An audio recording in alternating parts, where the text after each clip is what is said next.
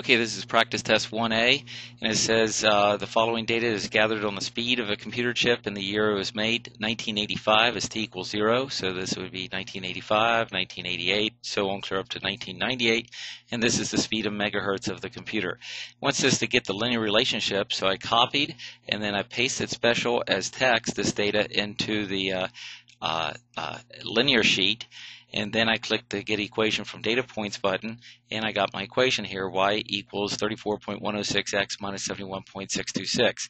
The y tells us the the speed of the computer, and the x is the year after number of years after 1985. The questions on this ask get the linear relationship, which we did, then get the slope, y-intercept, and x-intercept and correlation coefficient. So let's go ahead and do those. The slope is 34.1.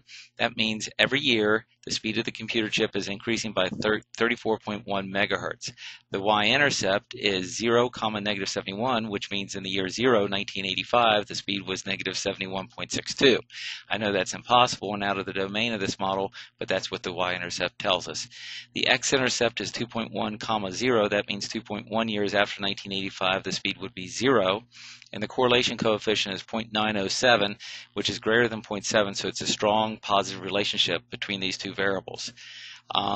Write it in function notation, and if we wrote it in function notation, we'd just say f of x equals this, or if t was the variable here, we'd say f of t equals this. The next problem asks, what's the speed in the year 2000? Well, 2000 is 15 years after the base year of 1985, so the speed would be 439.96 megahertz. And when will the speed be 1,000 megahertz? We'll put 1,000 in for y, and you get 31.42 years after 1985.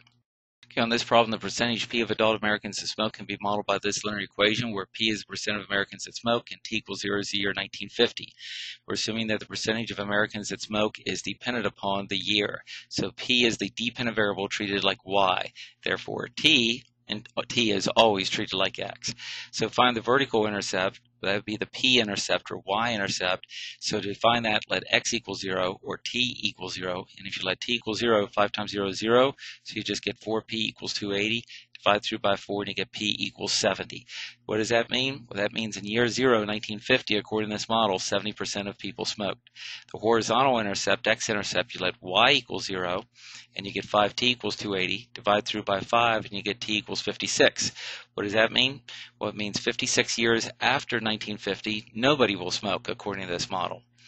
What is the slope? Well, to get the slope, you got to solve it for the y variable. So take the t to the other side, and you get 4p equals negative 5t plus 580, is plus 280. Divide through by 4, and you get p equals negative 5 fourths t plus 280 divided by 4, which is 70. Now I just put those, well, this is the slope right here of negative 5 fourths, and that means that every 4 years, the percentage of people smoking drops by 5%. This problem says, when will the percentage of people smoking be 10%? Well, we actually plug this in as a whole number in for P. And if we plug in 10 in for P and solve it, you'll get your value for T. Now, what I did is I substituted the negative 5 fourths and the 70 into the linear sheet for my A and my B. And then I just substituted the 10 in for Y, which is playing the role of the percentage, and I get 48. So that means 48 years after 1950, 10% of people will smoke. And the last problem on this part is a percentage of people that are smoke in 1980. 1980 is 30 years after 1950, so just plug 30 in for T there, or 30 in for T there, or 30 in for X right here, and we get 32.5% of people were smoke in 1980. Okay, this problem gives you the number of days after an antibacterial chemical in a water supply, and this is the concentration of the bacteria. And it says to get the linear relationship and quadratic relationship and see which one's closer after 5 days. So I copied and pasted special the data into the linear sheet right here. I click the button to get the equation from the data points, and I get my linear equation. It's right there. And here's my slope and my y-intercept. And the concentration predicted after 5 days was 66.48. I just put the 5 in for x. Well, the actual is 10, so 66.48 is way off. And this is not a good model at all. You can tell by the correlation coefficient being so close to 0. It's not 0.7 or higher. So this is a terrible relationship, not a good linear relationship between these variables at all. But if you look at the quadratic sheet, here's the same data, here's a quadratic equation of best fit, and here it is over here written out, and you can see that the data points, the curve does come close to the data points, and the R-squared value is up there pretty high, so it's a good relationship. The concentration after 5 days is 23.7. I know that's a good bit off from 10, but it is much closer, so the quadratic relationship does much better. The next problem says, according to the quadratic model, when will there be no bacteria in the water supply? And then E is, when will there be 30 bacteria in the water supply? So let's do part D first, and we'll put 0 in for Y, because that's Y standing for the concentration, and we get no real solution. That means that the correct answer to this problem is never.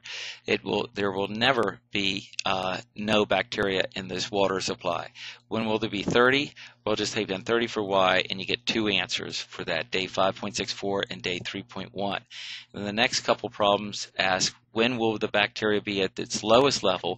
Well, right here is the minimum, and that minimum is at day 4.4, and the minimum level is 21.89 is the lowest concentration that it ever goes to. And you can see that on the graph as well.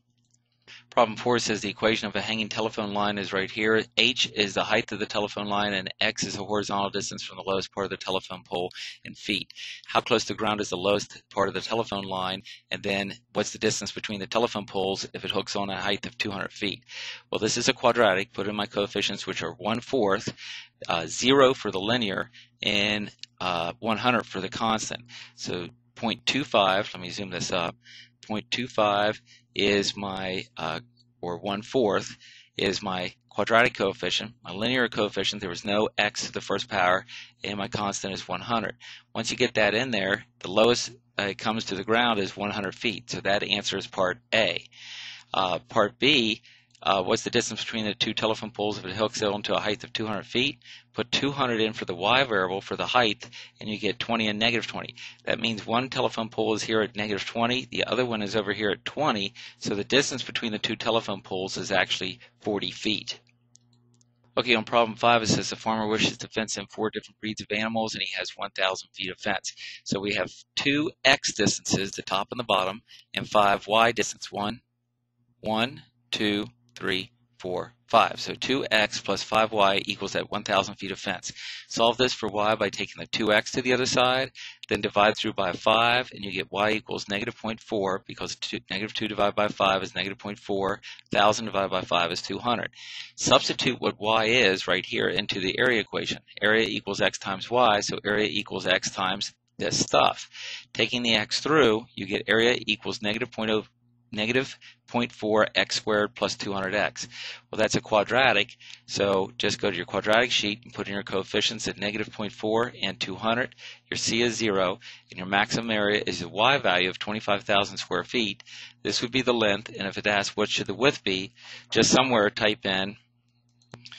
So that is your maximum area right here. This would be what the length should be, and to get what the width should be, or to get the, I guess the y value, the distance up and down, this is the distance across, 250 is the distance across, but to get the distance up and down, we just take this number, the area, divided by the length, and we get 100. So that would be the dimensions to give you the maximum area of 25,000 square feet. If it said something like, what should the dimensions be to give you an area of, let's say, 500 square feet, we'll just type in 500 for the y value, and there are two different. Now, the question didn't ask this, but if it asked what dimensions would it be to give you an area of 500 square feet, we'll type the 500 in for y, and that would be that there are two separate types of rectangles that would do it.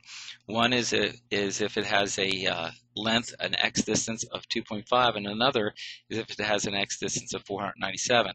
To get the other dimension, you just take the area divided by the length, and that will give you the other dimension. So this one would be 198 by 2.5, and this one would be 500 divided by this one, and that would be the area, or that would be the width of that one.